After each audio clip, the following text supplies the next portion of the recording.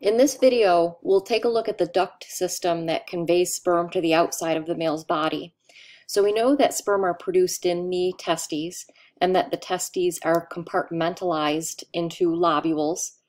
Each lobule contains a seminiferous tubule, and the seminiferous tubules, that's where sperm production takes place.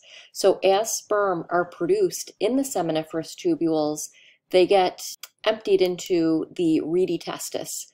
The reedy testis is just a maze of channels, and it collects all of the sperm that were produced by the seminiferous tubules. And so if the testis has 250 to 300 lobules, each one of those lobules containing at least one seminiferous tubule and up to 4 seminiferous tubules, basically what we need to do here is we need to funnel the sperm into one tube, and that's going to be one muscular duct.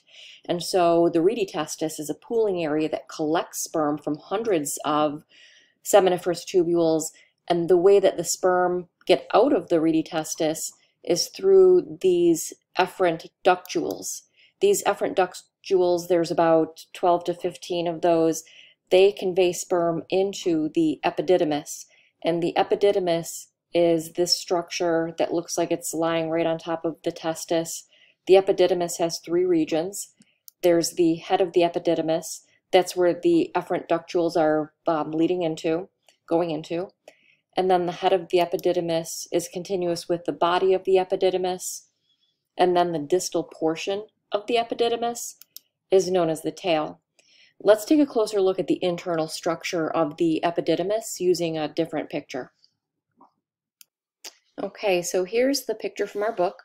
We can see the seminiferous tubules in yellow, the reedy testis in light brown, and we can see the head of the epididymis, this area. Let's take a closer look at that.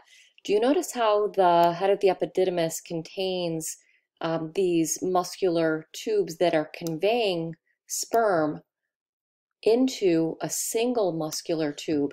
And so we can see that this muscular tube that's on the outer periphery is the common receptacle for all of these individual ductules.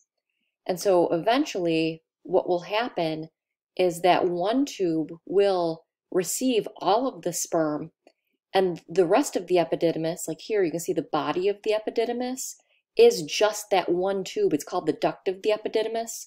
The duct of the epididymis is going to be the one tube that contains all the sperm that were produced in the testes that makes up the head and the tail of the epididymis. As far as the function of the epididymis, you can think of it as a storage site. This is where the immature sperm are stored and mature. It will take about 20 days to go from the head of the epididymis to the tail of the epididymis. And during this storage time, the epididymis nourishes sperm, the sperm become motile, and the only reason for sperm to leave the epididymis is ejaculation. And so, in other words, at the time of ejaculation, sperm are going to be moved from the epididymis into, basically this is a continuation of that same duct of the epididymis, but now it's called the ductus deferens. Other than ejaculation, the sperm just stay in the epididymis. If ejaculation does not occur, if sperm don't leave by that means within a few months, what will happen is the cells of the epididymis will reabsorb the older sperm cells. The ductus deferens carries sperm up into the pelvic cavity. It carries sperm up near the bladder. And so taking a look at this picture, I can see that the ductus deferens is traveling up, and it's going to become part of a larger structure. And so this is the larger structure that I'm talking about. It's called the spermatic cord. The spermatic cord contains the ductus deferens, but you can see it also contains blood vessels, nerve supply. It's encased by a connective tissue coating.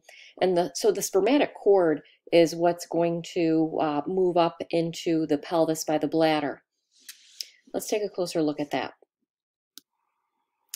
Taking a look at this model, we can see the ductus deferens on the right and on the left, traveling from the epididymis up to the pelvic girdle, and we can see the ductus deferens is traveling near, this is the urinary bladder. Now it never enters into the urinary bladder. Taking a look at the ductus deferens, you can see that it travels around to the posterior or back surface of the bladder. Okay, so here's the posterior surface. Let's get rid of the pelvic girdle, make it easier for us to see. Here's the bladder, and here's the ductus deferens. So notice how the ductus deferens gets really large at the distal end. That's known as the ampulla. And at the ampulla, what will happen is the ductus deferens is going to merge with another gland called the seminal vesicle. This is the seminal vesicle. I'm going to talk about that gland in a different video. But as far as the duct system that conveys sperm to the outside of the body, what happens is the ampulla merges with the seminal vesicle to form what's called the ejaculatory duct. So let's get rid of the seminal vesicle on one side just so we can see this better. So here is the ampulla of the ductus deferens. Here is the seminal vesicle. And here you can see the two are merging to form the ejaculatory duct. And so I have the ejaculatory duct highlighted, and the ejaculatory duct is going to penetrate through the prostate gland. So the prostate gland is being made transparent here so that you can see that these two ejaculatory ducts, one on the right and one on the left, are emptying into the urethra that's passing through the prostate. So let's hide the prostate gland so we can see the ejaculatory ducts emptying into this region of the urethra that's passing through the prostate. That's called the prostatic urethra.